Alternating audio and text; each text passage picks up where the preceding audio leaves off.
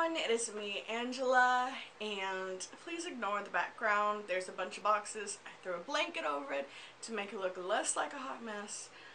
It's late at night. This is literally the only room that has any kind of lighting. The rest of my house is like a dungeon. So I couldn't put off making this video because, if I'm being completely honest, I would never make this video. This is actually a video I've been thinking about making for many years. I just never got around to it, honestly, because I didn't necessarily want to make it, even though I wanted to make it. It's complicated. Because I realize I've never actually spoken my story out loud to anyone. Like, I wrote a blog post about it a couple of times, but I'm pretty sure I deleted them. So anyways, what I'm talking about is, yesterday was March 1st, and it was the 11th anniversary of when my high school got hit by a tornado and killed 8 students and a woman who lived in the city. I'm not going to say the names of the students, even though it's Googleable, just for respect to the family. I'm just not going to say any names. And basically, this is my experience. Everyone in that school had a different experience, but this is mine.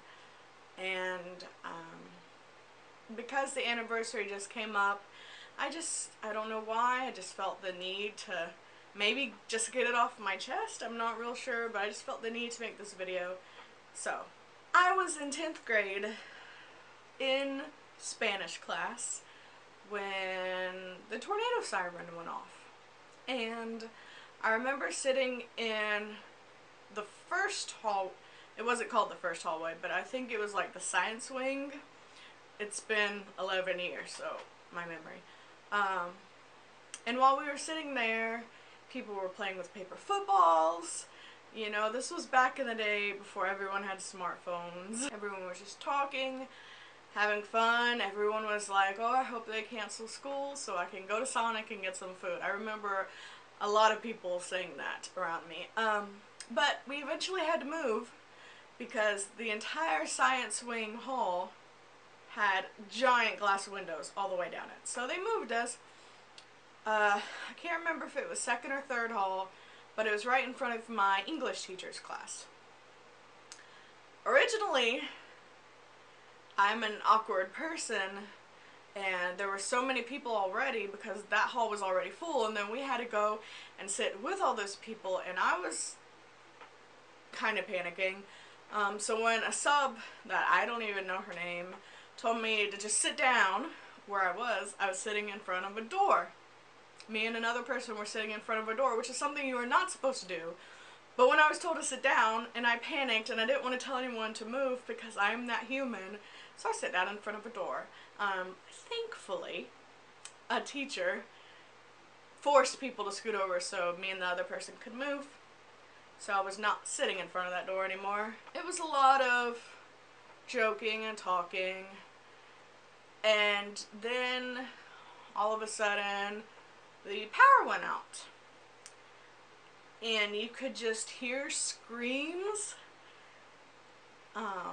like start at one end of the school, and then it was like a wave of screams. And this was a pretty big high school, at least for around here standards.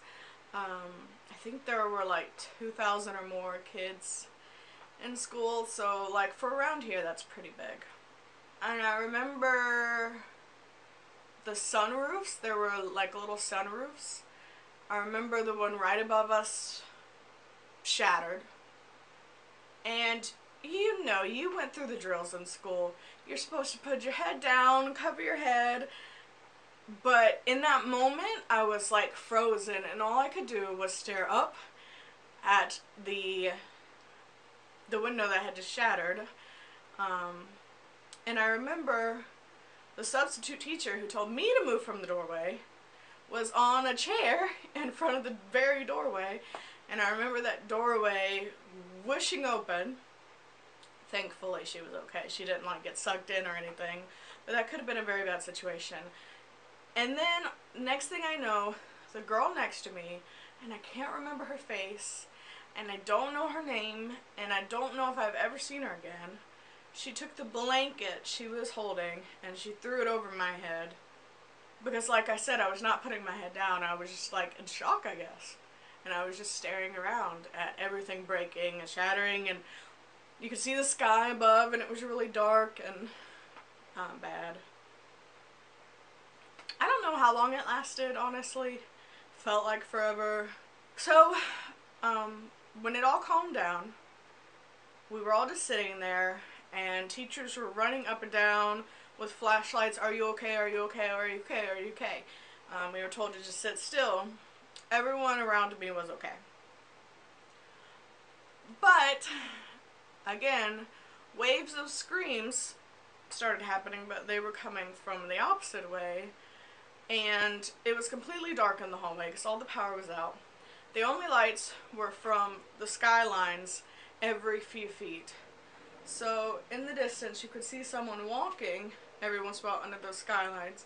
And then once he got close to me, it was a student who was just covered in blood. And so I feel really bad for him.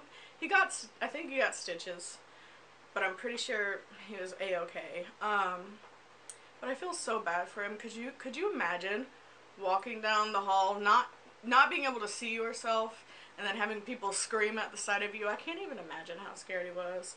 I'm pretty sure I screamed too. Honestly, I don't remember.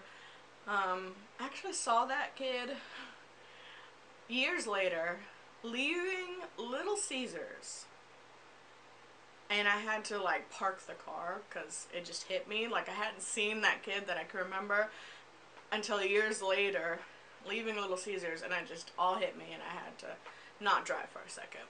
But anyways, I don't remember hyperventilating or anything, but a guy who I'm still friendly with nowadays, I won't say his name for privacy reasons, he grabbed me and he was like, "Do you need help?" And I'm like, "What?" And it was then that I realized, like, I was not breathing. I wasn't breathing right. But I was able to calm down. He walked me outside, like through all the trash and debris, and then he ran back inside to see if anyone else needed help. And that is when we went to the giant church that was next door. And we sat there and we waited for parents to come get us. And my brother and my dad showed up and got me after a while. And I went home, and I remember my parents watching the news, and it was like the list of people missing or the people hurt or the people dead started off really big, and then it kept going down until it finally confirmed that 8 kids were dead. A lot were injured. Basically, one of the hallways, a certain proportion of the hallway collapsed, and that's just where all of those kids were. Sorry if everything's misplaced. The memory card ran out of space. Anyways. The school was pretty much completely destroyed, and the elementary school next door was pretty messed up. Tons, and by tons I obviously don't mean tons, many homes were destroyed.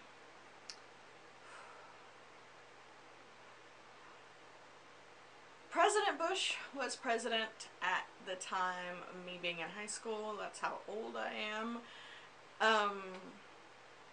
He came, but from what I understood, only like the student body and the family of the kids who passed away were allowed to come listen to him speak, even though it was for our school.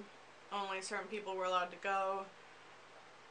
So, I remember my mom, and she was a huge Bush supporter, and she drove us to this little country airport.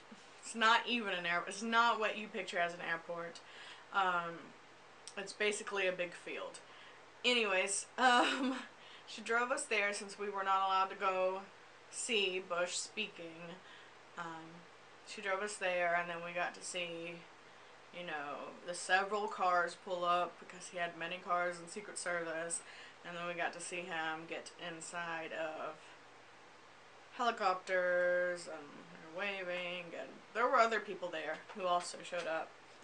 We ended up finishing out high school at the local community college campus. The first year, my 10th grade year, we just used the actual college itself, and we had to work around the college schedule, so we would go to school like 1 hour this day, a few hours that day, and it was just a crazy schedule. And then by the time my junior year came around, there were, I'm guessing, FEMA trailers, some kind of trailers were set up for us to go in, and they were classrooms basically, and that was the normal. I went to school, I finished out my high school career, if you will, in trailers on the community college campus, and it was weird at first, but it became the norm. There was a memorial for the students and the woman built on the old high school campus. I actually didn't ever go see it until this past summer. I don't know why I didn't go see it. I just never did. But I happened to be driving by. No one was there. So I got out and took a look. It's very nice. Now, the high school has a giant high school. Literally a giant high school. It's very nice. I've been inside it like once or twice, I think. But yeah, that's kind of my story of when my high school on March 1st, 2007 got hit by a tornado. I was not harmed. No one I personally knew was harmed. But students did die, and it was not, it was a very sad time for our community for quite a while. It did, in ways, bring our community closer to, like, it brought our school closer together, because, I wish I remember what the girl who threw the blanket over me looks like. That's, like, one of my biggest regrets, that I don't remember what she looks like, so I can tell her thank you. Like, for all I know, she knows who I am, and I've never thanked her. Like, that's just a thought I keep having in my head. Like, what if she's someone I see very often, and I just cannot remember who it was? But yeah. I've got normal, less sad videos coming up. I've got the Black Panther review and a couple of book-related videos, so I promise the next video will not be this sad. I just felt like it was the anniversary. I finally felt like I was ready to just get it off my chest. And yeah. So thank you guys for watching. I hope you'll stick around for next video, and I'll see you later. Bye.